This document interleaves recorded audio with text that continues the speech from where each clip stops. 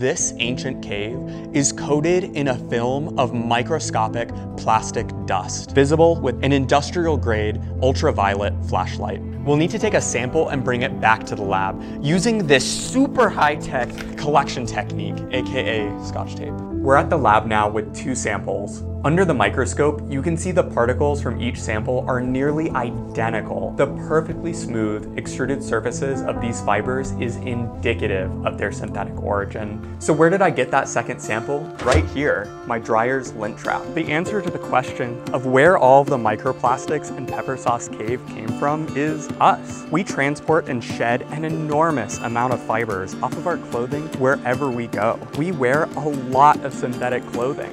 Polyesters, nylon, acrylic, these are all types of plastics spun into clothing. Like a shadow projected from a toast, our addiction to plastic will follow us no matter where we go.